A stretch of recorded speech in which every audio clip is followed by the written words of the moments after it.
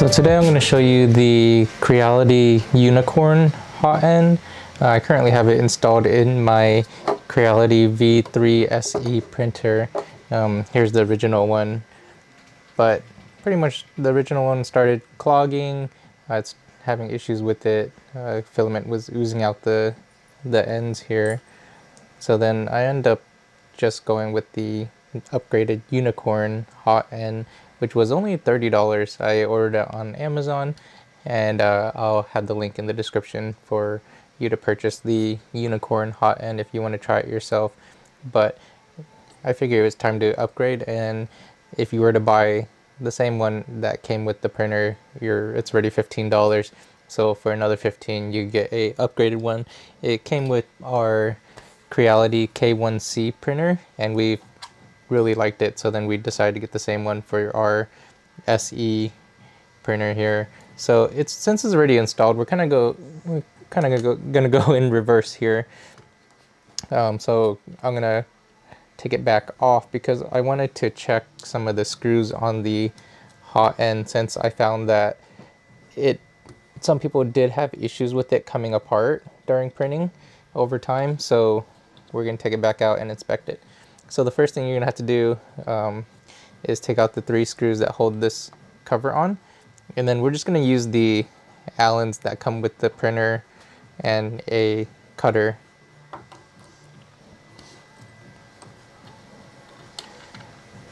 So after you get the 3 screws off, the fan is still gonna be attached, so just be careful and don't yank it out of the printer. So I'm just gonna rest it on the print bed here. And then after that, I already removed the glue on mine, but then you could take the cutter here, and there'll be just blobs of glue on each of the connectors to keep them in place. So then I just go in there and pick them off.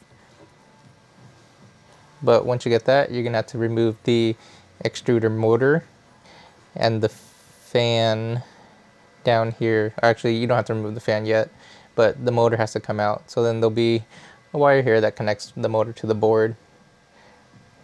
And just be careful with pulling from the wire. So I try to just disconnect it from the connector itself. Just like so. And then there'll be 4 screws on the side here that hold the extruder in place.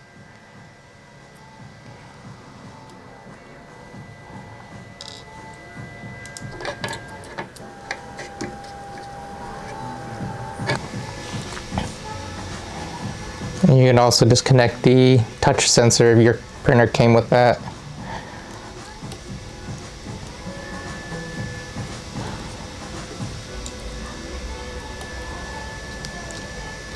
Alright, so after that, go ahead and lift the extruder motor straight up. Make sure it clears all the wires to the left. And there you go. So now you have full access to the Hotend here, and the only thing that holds the Hotend in are these 2 Allen screws here, and then the wire connectors. So there will be 3 of them. I'll go ahead and disconnect the wire connectors first. There's going to be one for the fan, one for the heating element, and then the last one for the temperature sensor.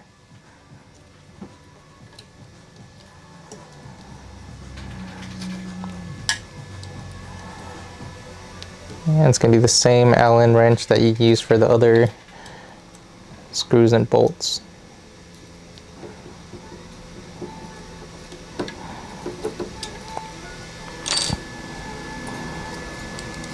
So when you get your Hotend here, it's gonna come with a Teflon tube. One will be for the SE and one will be for the KE. So just make sure that you're using the right Teflon tube here. The SE one's going to be 22 millimeters long, and it's labeled on the bag. So now what we're going to do is we're going to inspect the 2 screws under here. So I'm just going to peel off this silicone sleeve. And so what the issue was that in the past they used a short Allen screw, and what happens is that these back out. So we're going to check to make sure that we have the the new one with the longer screws.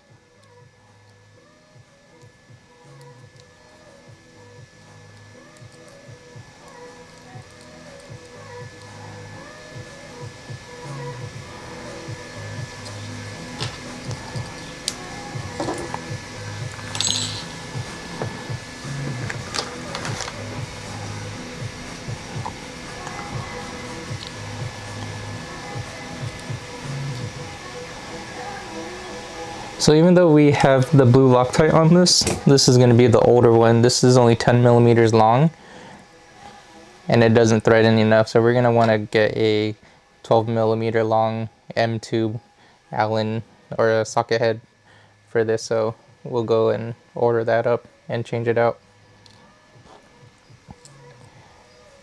The other thing I noticed about this printer, or at least the setup, was that if you tighten the fan too much, it won't actually rotate freely. So then I would recommend putting some Loctite on these and just tightening them down until it's snug.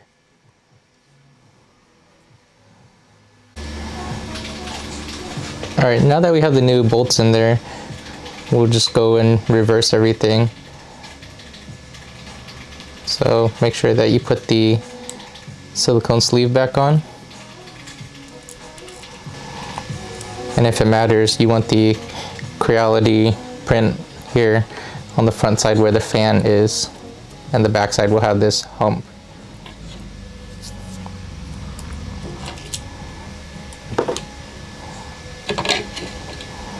So make sure that your fan wire, your cooling fan, is ran right here, and then we'll go ahead and mount this hot end back in.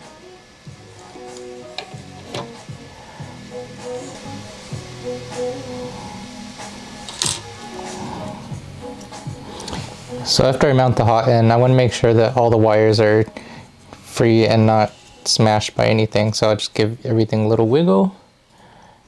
And if they are good, I'll go ahead and plug them in.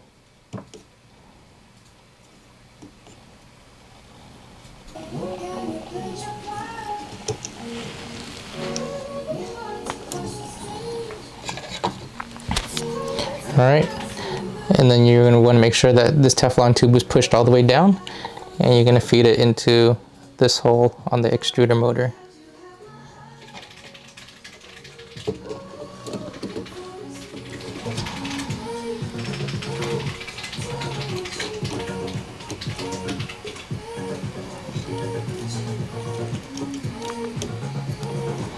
Once you get the extruder into place, you go ahead and put the 4 bolts back on. When you get the first one in, make sure you don't tighten all the way so you can still move the extruder around so you can line up the other 3 holes. And once you get all the bolts in, you can start tightening them up.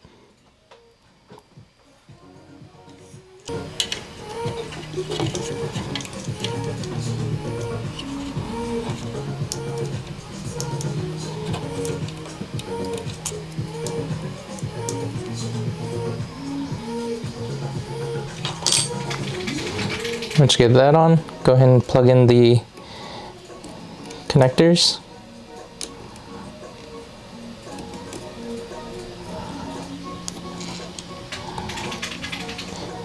And after that, we're almost done.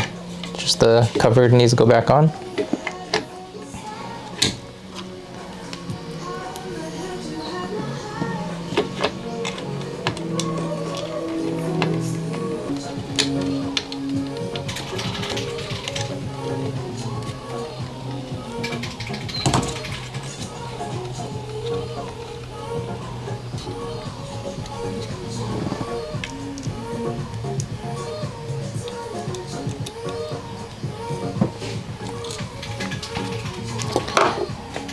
And there you go.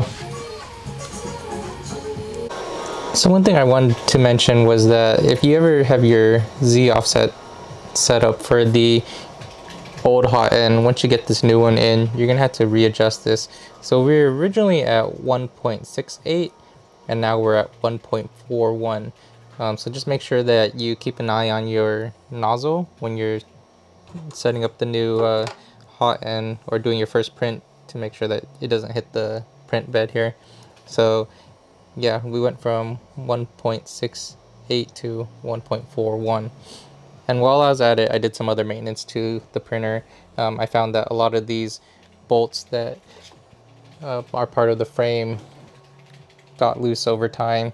So I just went through everything, retightened it, and I was having problems with the print losing layers mid-print. And I realized that the screw over here, or at least the bolts that hold this Z-axis screw, got loose. So my carrier here started to wobble. So I retightened everything, and now it's good again. So just make sure you go through everything, retighten it, and adjust your belt tension if you need to. This was also pretty loose, so I had to add some more tension on that over here with this bolt.